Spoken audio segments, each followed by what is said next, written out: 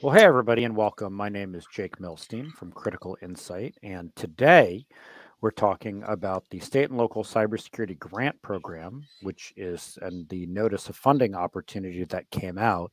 And I don't know if you all got a chance to read the document that came out, but we sure did, and it was 93 pages. Um, and I don't know about you, I love reading a giant 93-page document from the federal government. It's what we do in our spare time. No, seriously, we're glad to have you all here. As folks get in the room, couple of quick notes. One is if you have been to our events before, you know that we try to keep them lively. We try to answer questions in the chat. So on the right hand side, there is a chat. Go ahead and tell us where you're joining from. I am joining from a basement in Seattle, which is where I've been since March of 2020. Um, and we've been waiting obviously for this notice of funding opportunity to come out for a long time. And one of the things that we're going to talk about today is like, why is this taking so long, and what is now going to take so long before people get money, and get all of this. So we'll head into all of that. All right. Looks like we have folks in the room. We'll begin. Okay, so number one, chat's on the right. I said that. You can mute the chat if you want. If you're getting too many bloops, which is well what it sounds like. There's a little icon at the top of the chat that looks like a bell. If you click that, it will mute the chat.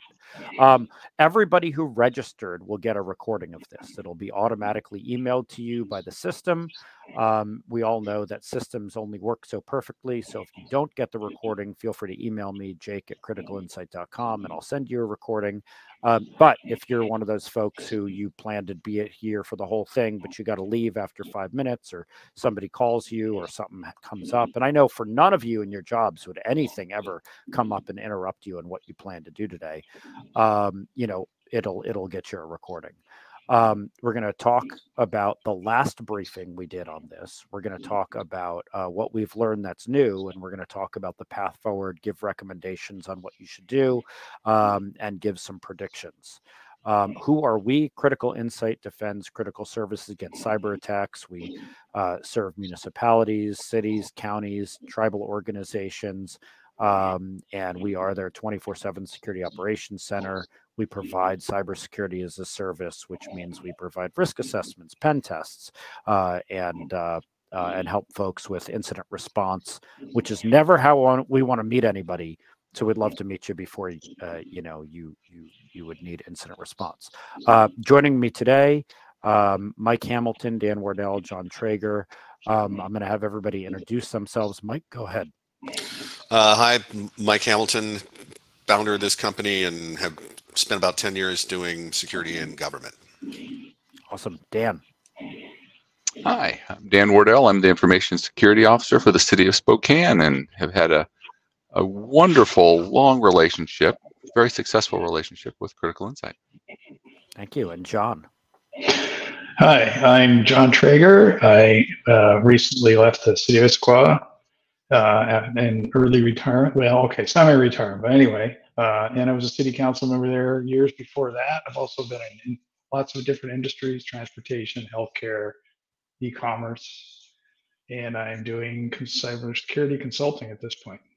Great. And my name is Jake Milstein. As I mentioned, I host all the events for us and can be the nexus for any information you need. If you have a question after this and you didn't get to ask it, send it to me. I'll make sure you get an answer either from us or someone else. And I will put my email address in the chat in just a second. Mike, go ahead. Okay, so this is actually the third dive we've done into it's coming, here's what it's probably going to be. And a lot of the information that we presented before came from my friends that work in state emergency management, which is the state equivalent of federal FEMA, and folks in DHS. So they gave us pretty good indication of what was coming. So let's just review what we said before. Yes, the states are going to receive funding from FEMA and distribute that. Emergency Management Division will be lead agency. At least that's true in our state. I can't speak for all states. Local governments required to justify and apply for funds. There's some nuance to that now that we've read the NOFO, the Notice of Funding Opportunity. There will be a justification process that is communicated, and we're going to talk about probably what that's going to look like. And there will be a committee that will be developed. This continues to be true. Next slide, Jake.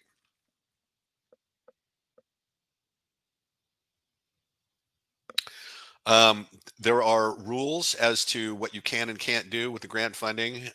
Some of the requirements and rules are 80% of that funding has got to go to local government. So the states are going to receive the funds, and they have to distribute 80% of that to local government. 25% of that 80% goes to rural local government.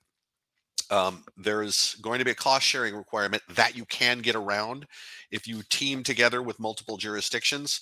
As I read the NOFO, it's not clear because this thing is full of Fed speak. The first half of this is almost indecipherable. The second half is readable. So the jurisdictions teaming may mean states that do the same thing. I don't know. That's still a little bit of a question. They will distribute a template. That template, I think, is going to be the application process for local governments. And in our state, it's going to be state level CIOs, CISO, that's going to be part of this committee. All true. So we got that right. Next one. Hey, Mike, real quick, before we go to the next one, the committee. So the committee, the team, like who gets to be on it? How is each state going to figure it out? Does each state get to figure it out on their own? Well, there's a upcoming slide that enumerates this, but it's going to have state government. There has to be representation from local government. They want public health involved. They want education involved. And I think they're just going to tap some experts to create this committee that will develop the state's plan. Okay. There's the next slide. There we go. This is what we said last time too. All this still appears to be true. No reason to really dive into this. Go ahead. And just for folks who weren't here before, cybersecurity monitoring, zero trust architecture, multi-factor authentication, IR readiness, and user training.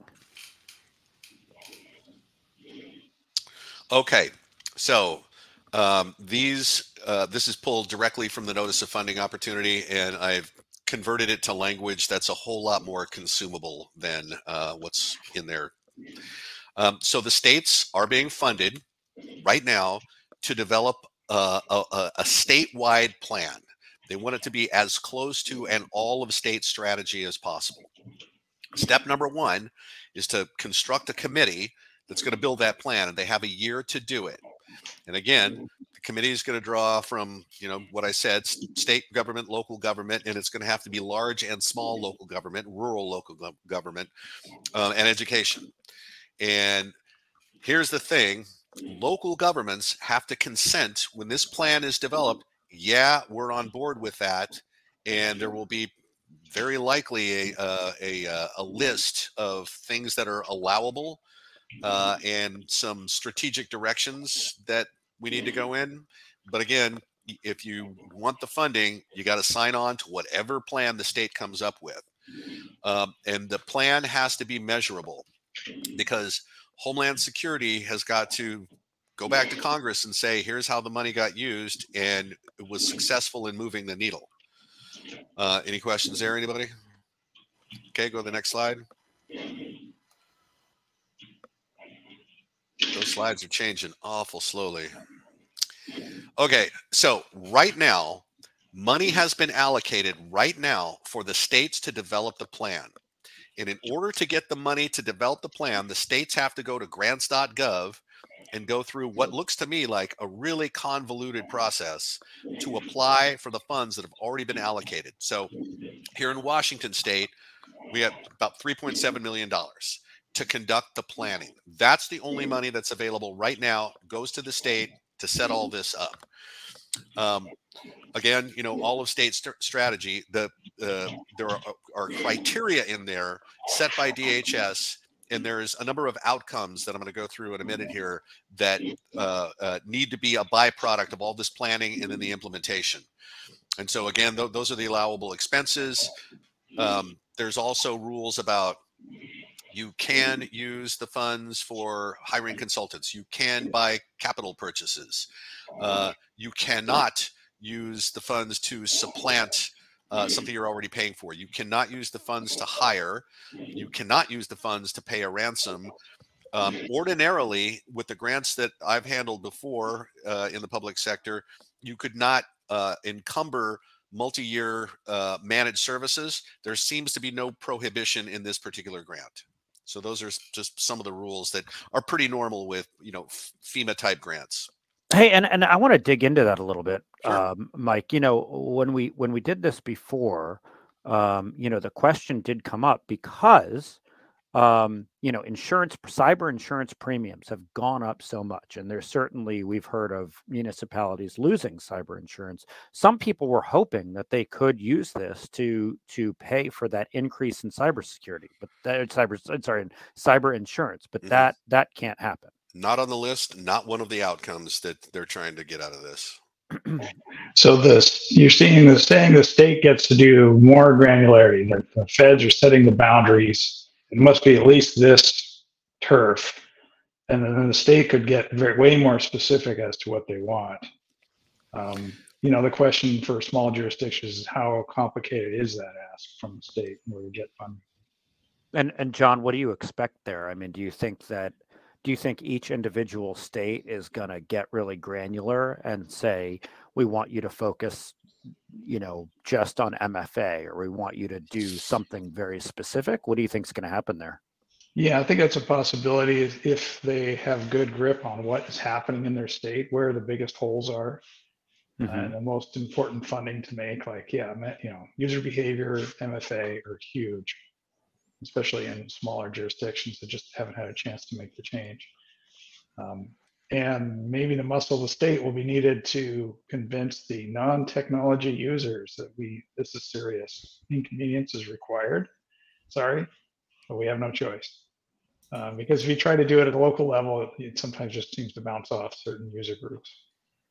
And do you think, and so, one of the things that I'd heard of is a couple of cities having trouble with MFA because they have unions, and the unions have said, no, you can't use, you can't have our folks, use their personal cell phones.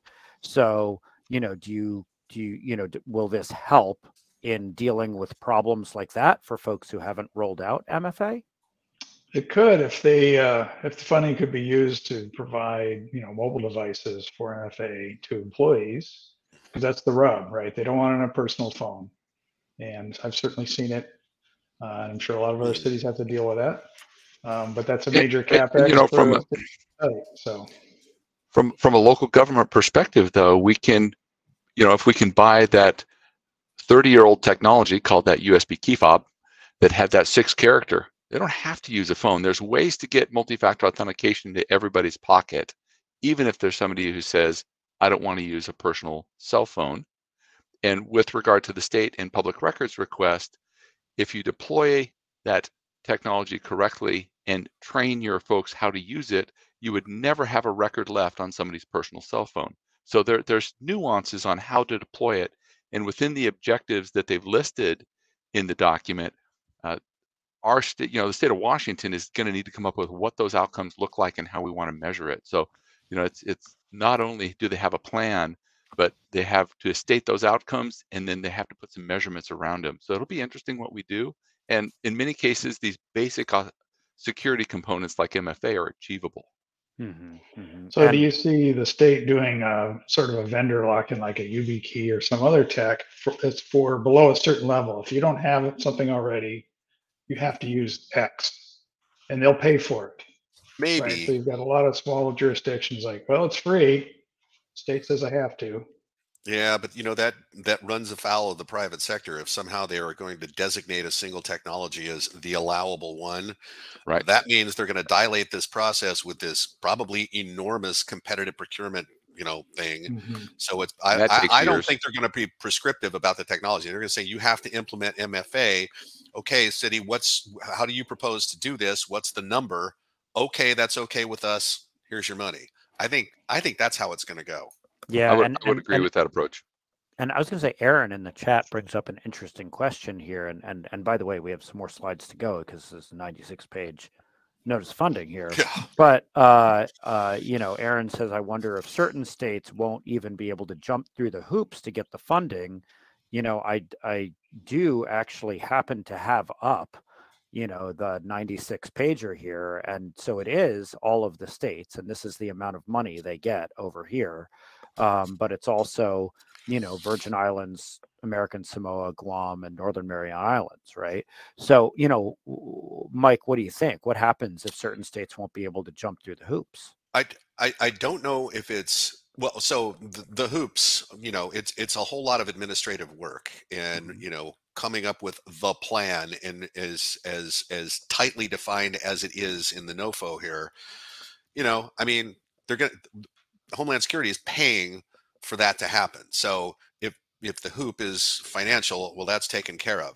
If the hoop is we need human resources to do this and they're not available, that could be a problem. Otherwise, I think it's possible. But the thing that I've run into, and I was in Idaho yesterday, and I was talking to the folks there about this, a lot of them from government. And because of the friction between the state capital, which apparently spends a lot of resources on itself, and the rural and other jurisdictions in the state that are a bit starved of resources, to listen to them, it's not likely that a lot of local governments are going to sign on to any state plan just because they have this attitude. And, you know, I mean, that comes from somewhere. And probably over a long time, but I think there may be other states where there's that same kind of friction. Yeah, I imagine that's true. So we're going to come back to some of these allowable expenses because I have more questions, but I also want to be able to give folks the, you know, all of the information. Mike, you want to keep going here? Okay, here's the stuff that has to be in the plan. You know, and this is a very basic thing. When we get to the outcomes, I think it's going to be a lot more clear what they're going to have to try and plan, but they're going to have roles and responsibilities. There will be the required elements in the plan, right? Everybody has to have multi-factor authentication. Everybody has to train their users. I mean, it's the normal stuff. And it largely aligns with the NIST cybersecurity framework, but they just spelled it out in some detail. There will be some discretionary elements. If states want to do a little more, they're going to allow for that. They're going to have to do a capabilities assessment, and I think that's going to apply to the local governments, right? How do you have to be assessed to see where your gaps are. This is something we talked about in our previous presentations. There's got to be a plan, how we're going to do this across the state. What are all the projects going to be? And how are we going to measure this so that we can report back on success or lack thereof? Outcomes. Okay, here's the good part. This is what I think is a good part. And again, this has been rewritten a little bit to make it more understandable. So a governance structure so that we can measure as time goes on. Now we have X% with everybody doing multi-factor authentication. So those are the kind of things that Homeland Security wants reported up as a result of accepting the grant funding. There will have to be somebody designated to be responsible and accountable for specifically policies, but processes and procedures as well. Obviously, everybody has to have an incident response plan, and it has to be exercised regularly, right? So again, you can outsource that. That's an allowable expense. Device inventory conducted regularly. This is where maybe a piece of technology will help. Prioritize things by risk so that if your network gets flattened, you know what has to come up first, what's most important to you. Next slide.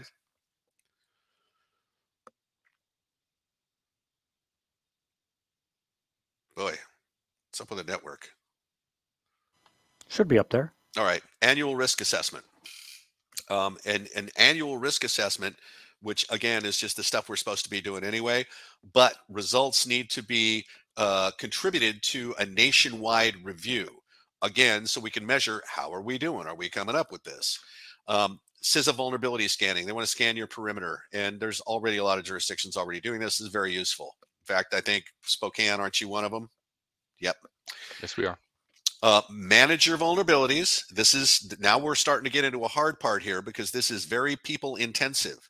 And including the ones that CISA publishes that say these are the ones that are commonly exploited. They got to be handled. Monitoring, absolutely, at the user and network level. Got to tease that out of language, but that's what it means. So they definitely want monitoring going on so that you can detect when your preventive controls have failed and then get after it because you exercised your incident response plan. Next slide. And I see that there are questions in the chat. We're going to get back to them after we get through the outcomes here. Go ahead, Mike. Okay.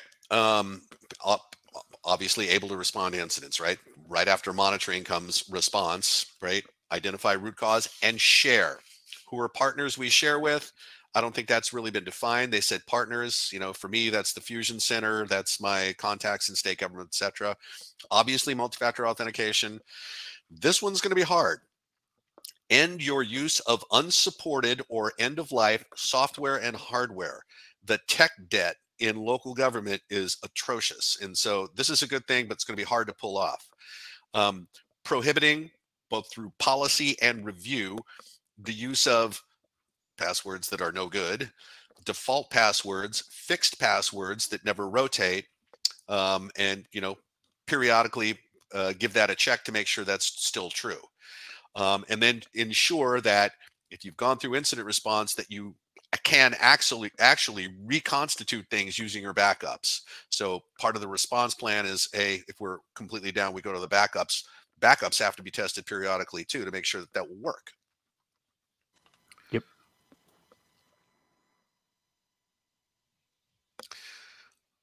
Okay, last one. Train your people, both awareness training and phishing training, which I have an attitude about. I don't think it's very useful. And also, as you are bringing up the skill sets within your organization, send employees out to get training, go to conferences, things like that. So money's got to be set aside for that as well. And seemingly the grant's going to pay for that.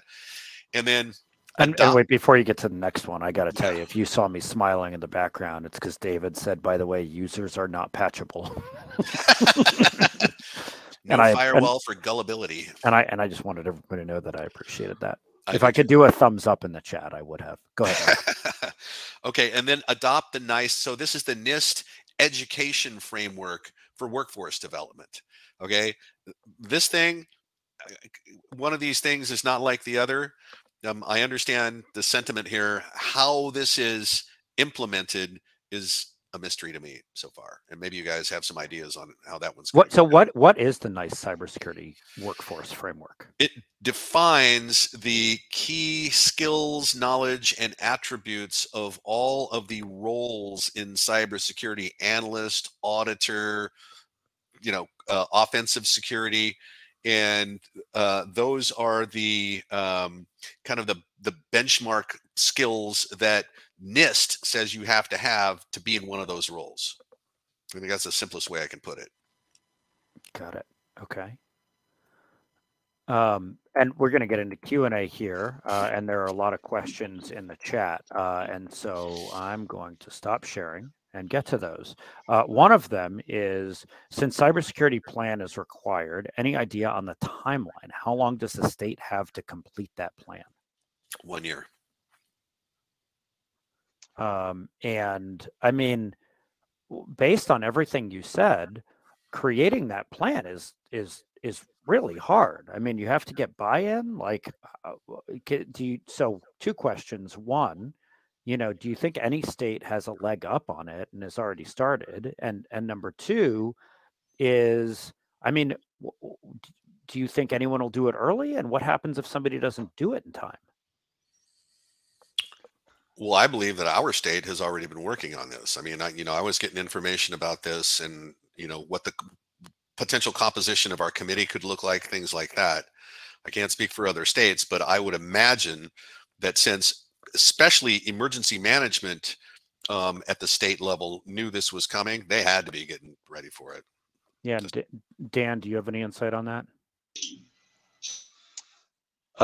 You know, our emergency management group indeed has been involved already, and gave us heads up a few weeks ago that this is coming. Watch for it.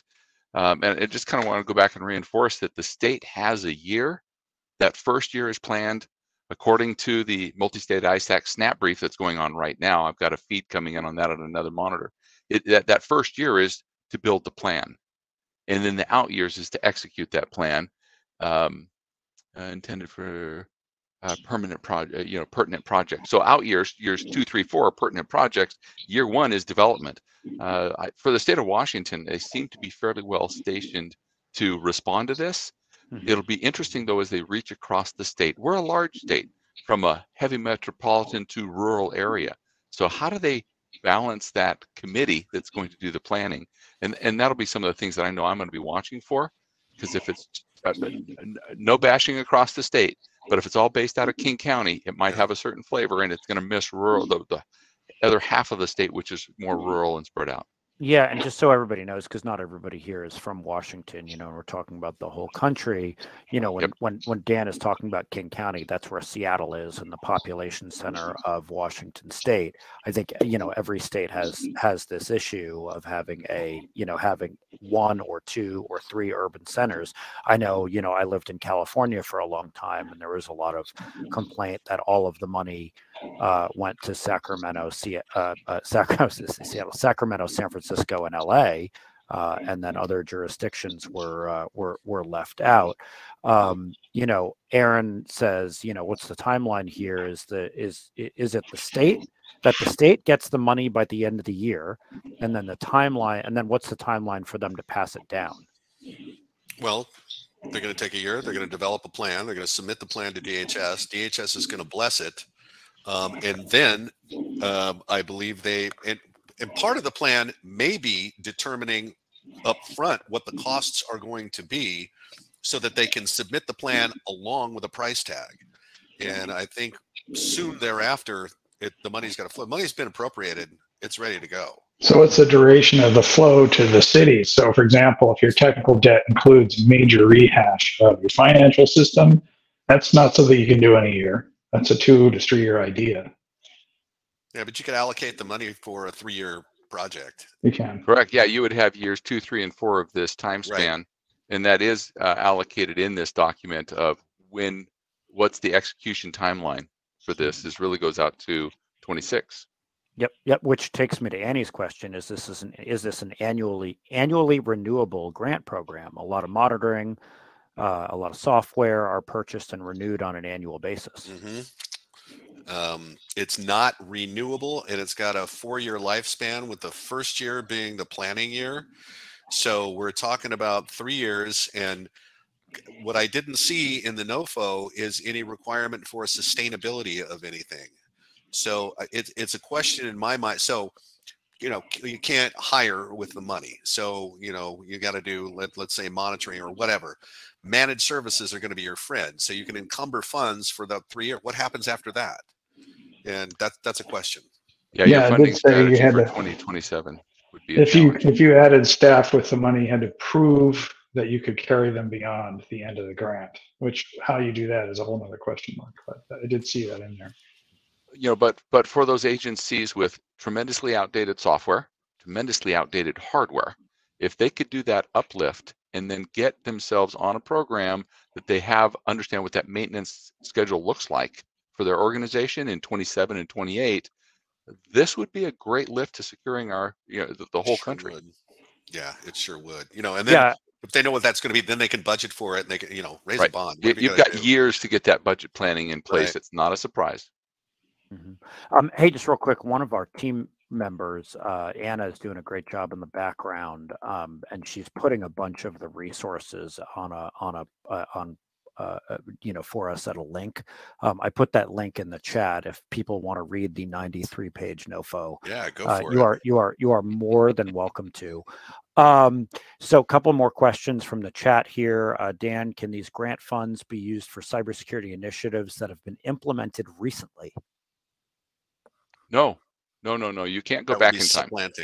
This is only for initiatives going forward. So, you know, in our case, we're actively cleaning up the last of our MFA deployment.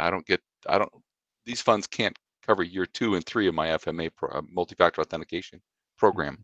Not an option. And you can't, and if you just recently hired somebody, you can't supplant their salary with it, or their benefits or anything else. Aaron says, I guess I'm still confused. Is this money that we won't see until 2024 or later?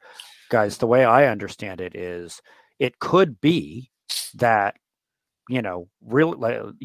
one of the states is ready to go, has, magically comes up with a plan by the end of this year, is ready to roll it out at the beginning of next year, and could be giving money out at the beginning of next year. Could happen.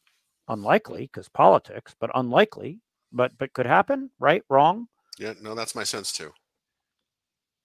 Well, and one of the challenges with this might also be the blessing is this 100-page document is so structured, you cannot wiggle out of the guidelines, which is in one way an avenue to restrict misappropriation of funds. It's not going to be grabbed by a council member or a committee to say, oh, this money came in, now we want to spend it this way. They don't have the option.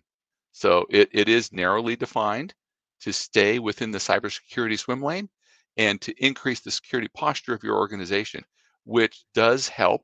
Unfortunately, the burden of understanding these rules and following and doing 4 years worth of reporting is a little painful. Yeah, but this is the kind of thing you need when you're going to council, asking them for stuff that is, in their eyes, back-end infrastructure, which is like the last thing they want to spend money on. So this is really valuable for organizations that have a hard time getting funding for hardware, major software, and so on. So, and going back to Aaron's question about timeline, this seems like, this is very frustrating for a lot of folks, right? The bill was passed. They, thought they'd be able to get money. I know that there's at least one port that I talked to that was hoping that they would be able to get money by the end of this year. This has been a very frustrating process, and they hope that it would go faster. So what can a city, county, port do right now to make sure that they're first in line? Should they be talking to their state? Should they be doing assessments? What should they be doing? Should be trying to get a seat at the table of that committee. Definitely. And to an earlier point, rural representation on that committee is a key to success here. Absolutely. Mm-hmm. And along with what you can do right now is begin not an over-analyzed risk assessment, but you can start that gap analysis. Yeah. So there's the National Cybersecurity, the NCSR assessment.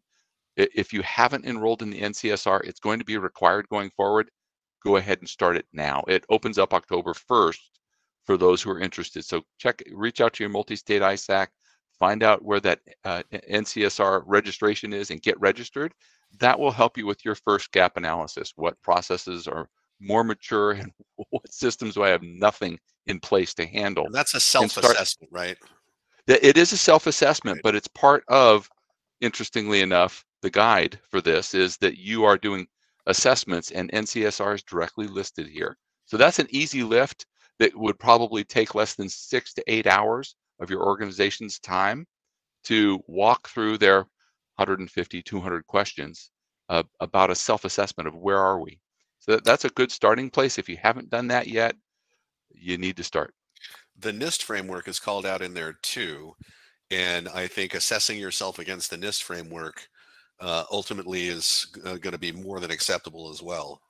And the NCSR is based on the NIST. Mm-hmm. So if you do the NCSR, and that NCSR is meant to be an annual thing. So you do it this year, do it next year, and it begins to track your progress. And then it rates you or ranks you with similar sized governments and organizations across the country anonymously. So it's not, nobody's tagged on this, but you get to find out your maturity level based on other organizations of similar size and location.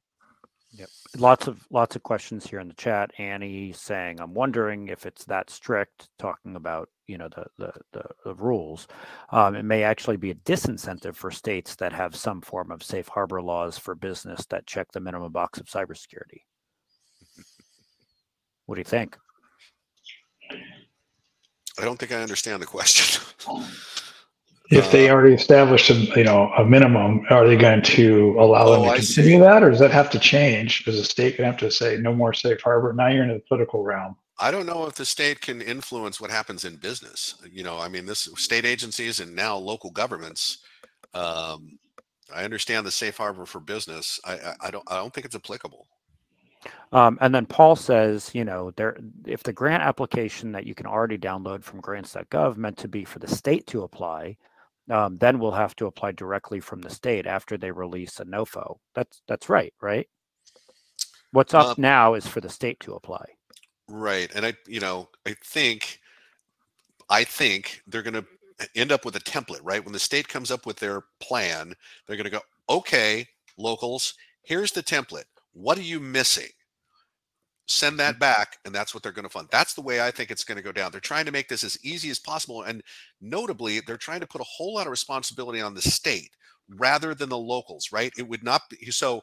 If Homeland Security said, here's a grant program, all you local governments come to us with what you need, Homeland Security can't scale.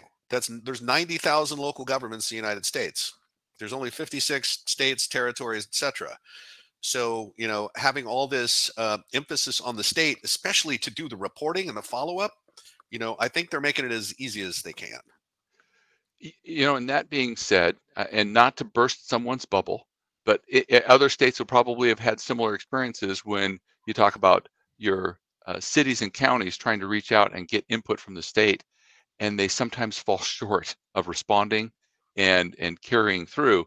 I know I've been bit by that, and my hope is that our state of Washington really embraces this and gets that plan in place, because that communication gap from state to local governances has been spotty, to be polite. But it does look like there's funding for them to have staffing to administer this program. That's included, so the state doesn't have to cough up staffing to run this. They're funded by the feds, so that's helpful. Yeah, thank goodness. And Patrice says, please clarify. I read that the applicants have 60 days to apply. Who is that deadline on? The states or local governments? So if states have 1 year to develop their plan, when does the 60-day deadline take effect? I think it's after they hand you the template and say, show me what you have / need. Again, I think making it easy, assess yourself so you know how to answer quickly. But it's after the state develops their plan. They go, okay, here's the way we're going to do it. Locals, here's your menu. What do you need? And then you have 60 days.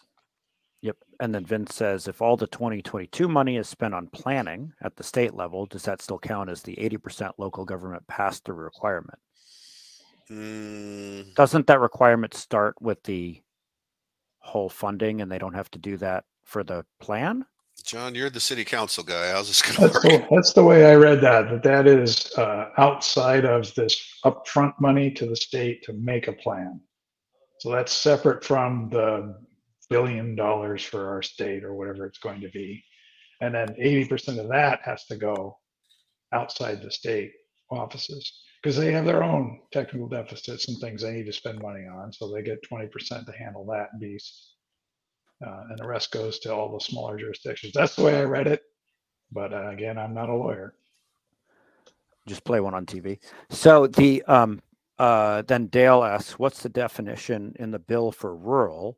I don't think the bill has a definition for rural, but one of the really interesting question is what is the definition of, who are the entities? And I'm pulling it up here because there's been a lot of questions. This is who the planning committee has to have, and then elsewhere in the plan it has who the find it and I'll pull it back up. What counts as a local government or what counts as somebody who can get this? Because one of the questions we work with also a lot of healthcare. One of the questions is, can hospitals apply for this? And guys, how did you read it in terms of who can apply for it? And have you seen a good definition for rural? And I'll look for one. I did see one in there. The rural definition was 50,000 population. And then there was another caveat there about the region you're sitting in, apparently. So that language, I can't find it off the top of my head, but I did remember seeing it. But it was, I do remember 50 grand or under 50 grand is first requirement. I think Homeland Security has got a very specific definition for rural. Other than that, I think yeah, it's got to be a certain distance away from large population center, right? As well, because you don't just want a suburb. And this, so what I was talking about before is the definition of local government: city, county, municipality, city, town, township, local public authority, school district, special district, interstate district, council of governments, regional or interstate government entity or agency or instrumentality of a local government. The reason I'm bringing this up is because I see we have some of our healthcare folks in the audience here who've asked if they can get it. You know, the way I read this is the special district. I know of at least one, you know, hospital district that is hoping to get some money for this. And I think that's in scope. I think their use of the words special purpose district, a whole lot of things fall into special purpose district. Los Angeles has an air quality district that has taxing authority. You know, that kind of thing would be in scope. I don't know what they would do with this, but yeah. And John, you just put something in the chat. Yeah, I found the language there. So it's 50,000 people and cannot have the designated urbanized area. So I believe like Issaquah, we're not quite 50,000, but we have the urban area designation because we're on the growth boundary of King County. So we would probably not meet rural. I don't know what the population of Wenatchee is to answer Dale's question specifically, but there you go. And so, you know, I want to go back to this question of, you know, I know, because one of the questions that has come up many times is, you know, we'll get this burst of eventually, someday we'll get this burst of money. But, you know, if let's say I go to a vendor and the vendor says, yes, you can sign up for my services, but, you know, it's a contract that lasts for several years, you know, and you don't know how long you're going to get the funding for, you know, how do you reconcile those? How do you reconcile the need to have it for, you know, a service for a long time? You don't want to just have it for a year. And the fact that, you know, the money doesn't go on forever. Well, I mean, this is what we talked about. You know, you can do something for 3 years, and during that 3 years, you got to figure out how you're going to sustain it yourself, state. I mean, Dan, yeah, I see that representation on the committee. That's where it gets really important. Is to, you know, you've got to be able to push that. Yeah. How was the continuation? If we're just setting a baseline, how do we keep it there? Yep. And in terms of allowable services, you know, earlier somebody in the chat asked about, you know, large cities versus smaller cities. You know, obviously they're going to be asking for different things, right? So, you know, how do you decide whether you want to hire tools, or whether you want to hire like an outside contractor to do things or buy a bunch of tools? You know, Dan, how do you all make that decision? Well, you know, that would be an interesting one, because as we look for how we do our long-term strategic planning, this is something that goes in front of the mayor's cabinet and our council. Raising the level of visibility to that this will for us for cyber, I think is going to help us with that long-term planning. I know every time I ask for $1, I've got to be able to say why the dollar should go to security versus police versus fire versus another organization within the city that all have tremendous needs. This at least gives us the opportunity to define what we think where our gaps are, get them filled, and then allocate or identify and communicate those costs going forward. It's going to be a long-term walk, and it has been a difficult one getting critical pieces addressed of our infrastructure. So, and actually, I'll pause there and that statement, and then come back with a question. This might be more to Mike, and that is, I don't see anywhere in this that it talks really about critical infrastructure. We talk about our critical infrastructures: water, wastewater, transportation. It's interesting that isn't specifically earmarked inside this document. Yeah. Well, I mean, I just think because of the existing definition, all of this is considered critical. I mean, the services that are provided by local government, right? Water purification, almost everything is considered, waste, all that yes. stuff. That's all critical infrastructure. And the fact that they have health included here, That's critical infrastructure. So, you know, and the outliers that are not specifically associated with a local government, like a public utility, those are in scope too. So, you know, they didn't say so in so many words, but I think a pre-existing definition brings that in. So to your point about local government, you know, dealing with councils, you know, there's an argument that this is an external threat, a big chunk of this driven by nation states or criminal out of border criminal organizations.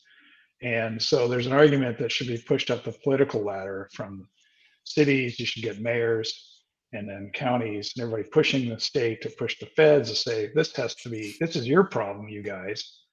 You know, you guys have got the Russians in a snit. You guys got to deal with this and fund it ongoing, because it's never going to go away. It's just part of your military expense, really, defense of the nation. I don't see that been there. This is kind of a taste of it. Here's a few billion here to try to get that baseline up to where it should be for defense, but it's a long-term problem. Yeah, absolutely.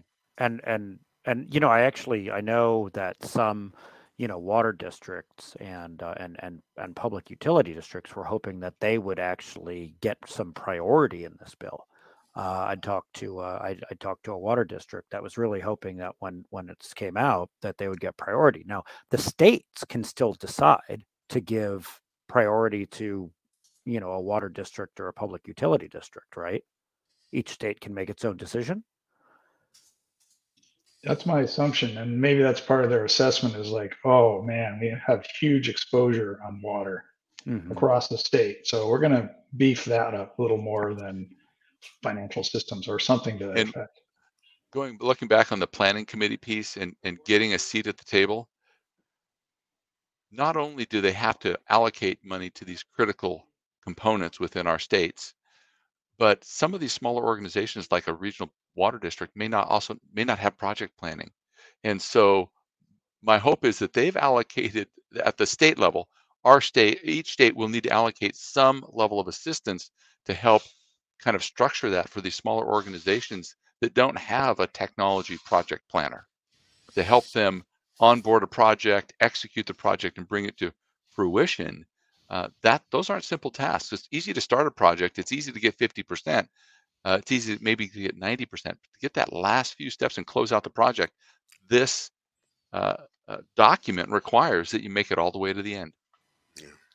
And hey, Brett brings up a question in the chat. You know, so I'm at a critical access hospital and clearly rural. You know, do I go to our local city mayor's office to make sure they're aware of us and add us to the list? So I'll tell you the way I read this, because I've been looking at it for our healthcare folks for a while. Is it depends if you have an elected board, and generally. Hospital districts have an elected board. If you have a board that is not elected, I think it's a harder argument to make, but by all means, go make the argument. And I'll add to that too. And I don't see money as allocated for the state to do outreach, but I mean, there's going to be a lot of organizations in a state that have no idea this is coming. You know, a PUD in, you know, some very rural county, they don't know about this. So in order to bring them in, I think some significant outreach by the state is necessary up front to make sure that everybody knows this is coming. So, you know, they can raise their hand and say, I want to be in. You know, the time will come when they say, here's the plan. Are you in? Because you have to accept the plan in order to receive funds. So, you know, it's better though, I think, if everybody knows early on. Yeah, but I mean, you know, go by all means, go raise a ruckus and see. I mean, everybody knows that, you know, cities, counties, rural hospitals, you know, are facing the brunt of the cyber attacks, and you know, yeah. Jason asks, you know, could maybe states or counties use money to establish shared services to be used by local government agencies, like scaled out firewall services, application services, or is that not allowed with this grant? I think if your state plans something like that, it seems it would be allowable to me. It's actually a good idea, right? I mean, any economies or efficiencies of scale like that, I think are going to be viewed positively. And there is a place in there where it talks about municipalities being able to work together to ask Yep. for something in the grant, right, Dan? Yes, it is specifically there, and that drew my attention. And so I began to think, how am I going to collaborate with the counties that touch Spokane County, for example? And we sit in right in the county seat. So how does the city of Spokane collaborate with Spokane County? We have 17 different fire districts that all connect in. So we've got a lot of collaboration that can occur just within our region. Yeah, And this plan specifically talks about that collaboration. And I know in Idaho, I believe it's Idaho, one of the hospital districts was going to team up with the county that it's in to try to do an ask together. Mike made an interesting point here too about reaching out to your emergency management coordinator. And if you don't know who your emergency management groups are in your state, go find them. They should be willing to listen to us at this point with this landing for the whole country. I think there's been good precedent for shared services. If you look at any public safety, often, the 911 is run by a county that's used by all the cities, and they pay them a fee for it. So I don't see where there'd be any issue with, the state providing shared services for small, jurisdictions just don't have the funding to do sophisticated firewall or pick your service. And then that could be done. Of course, every state, there's either good and bad about their state IT organization and how well they can deliver the service. That's a whole nother question. Or whether they just fund it and it's a third party service they offer up to the small cities for nominal fees. Yeah. Which I think is a good strategy. I think for real shared services, I think the heavier lift would be, depending on how it's done in your state, the development of interlocal agreements, because that's sausage making. Mm-hmm. Yeah. And so, a couple of things, and I want to answer some questions, and some of this is going to sound like I'm just talking about our organization, but you can go to lots of cyber providers for this. Number one is we are providing those assessments. So if you want us to do an assessment, so you can have paper in hand and say these are the gaps, you can come to us for those. We'll do those for you. We're keeping them at $1,000. Mike is leading that effort. The other thing is when you're trying to figure out what you can spend the money on, Mike has come up with services that Critical Insight provides. So we provide the full risk assessment. We provide policy and compliance work, penetration testing, all of which is named in there, as is 24/7 monitoring, incident response planning, and Mike, anything else on here on the services that we provide that you saw called out in there? Well, you managing vulnerabilities, right? So when they say you need to sign up for the CISA vulnerability stuff, that's your perimeter.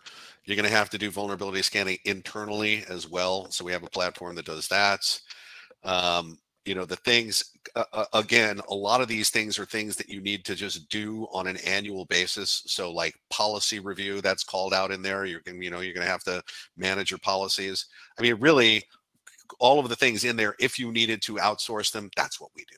Good. And we'll get to final thoughts here in a second. I do, so if folks are interested in talking to us, or if folks are interested in that assessment that I talked about, my colleague Jenny is going to put a survey in the chat. Now, we want everybody to take the survey and let us know if this was useful, because we get better based on your, based on your feedback. So please take the survey. And there's also a place in there where you can say, yes, contact me about any of this, about any of the services, and contact me for that $1,000 thing. We can also help you write your grant proposal when it gets to that point. Now, we're all frustrated that unless it's just a template to fill out. Right, unless it's just a template, and then we'll see. Right. Yeah. But so far, I know we're all frustrated by how long this is taking, or maybe you're not frustrated, but I know some people are, about how long this is taking. So, we're happy to help you through the whole process. Let's, were there any other, let me see if real quick, if there are any other questions in there. let's see. If the state takes first year to develop the plan, set up planning committee, locals won't see the template for their asks until after that. So maybe a year away, right? As much as a year away. You know, I would hope that if they really wanted to knock this out, they get this done in, you know, a quarter or two, you know, something like that. I don't see this taking a year, honestly. I think they just gave them that much runway.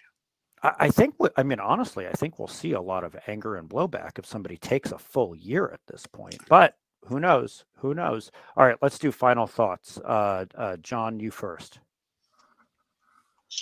Okay, well, the state committee is going to be really important in every state. And how that goes will make a big difference in how easy or hard it will be for local governments to get the funding they need. I say start now on your assessment if you don't do it regularly, and use the standards that look like what the feds are looking for, because even if your state adds a few tweaks, you'll be 90% there when the time comes. And the last one I had here is if you're looking at third-party security services as part of your solution, you should probably start evaluating now, start shopping now, so that doesn't eat up a bunch of time when the funding becomes available. Yep. And again, I don't mean to sound salesy, but feel free to hit me up. Either we can help you, or we can recommend others, or give you a list of folks who might be able to help you out. We got a lot of friends in the business. Dan, final thoughts. You know, sign up for the NCSR if you haven't. That is that first level. You could spend 6 to 8 hours if you've never done it before. It's about what it takes to go through it on that first pass. There's a lot of questions there, but it's valuable. So that it's, to echo what John said, you need to start your planning now. If our states move quickly and get plans out, you need to know what it is you would want to ask for. And it's not a complete wish list, so it is pretty well defined. So start lining up, what are those number one priorities? What are those, that technology that you have deployed that's at end of life that needs to go away? You should have that asset list now, and the old software. And then you also need to start talking to your organization internally that there is the potential for us to receive this funding. And in order to do so, we need to have some of our house, not necessarily in order today, but we need to have a plan to bring our program, raise the maturity of our programs, retire old software, and put in vulnerability scanning and patching and education. But that, I know culturally it takes time. You can't just say, well, here's some money, and all of a sudden your organization is on board and they begin to all play well together. So start your communication internally early. Good, great. And as somebody said in the chat, also, you know, that allows you to manage expectations too. All right, Mike, final thoughts. Even if there is a template that they're going to give you for just things to ask for, it's going to require a bunch of planning on your part. I mean, to Dan's point just now, you know, a project plan and costing out an entire project plan to get something done is different than checking a box to say we need multi-factor authentication. So, you know, try to capture those costs as well as you can. And one final thing, my hope is that the states don't get bogged down in gigantic competitive procurement problems, that they can do things like say, okay, we're gonna let this go sole source. You can go pick somebody or something like that. Because if they're not prescriptive about a technology, and then they say you got to go buy a technology, but it has to be competitively done, it's just crankcase sludge. All right. Well, on that happy note, I do want to say, you know, also, if anyone wants to get in touch with us, you can use that survey. Please fill out the survey. You can also get in touch with one of my colleagues who takes all of the incoming, Ellie at criticalinsight.com. And there's our 800 number. Thank you, everybody, so much for joining us. Special thanks to John, Dan, Mike here for being on the panel. Thanks, everybody. And as more information comes out, we'll share it with you. We'll have more panels. We really appreciate you joining us today. Yep. Have a great beginning of fall, which is apparently tonight, just after 6 p.m. And Pacific time. And have a great day. Bye-bye. Right. And so comes the big dark, at least in the Northwest. It's true. My eyes don't take sunlight anymore. Bye, everybody. Bye.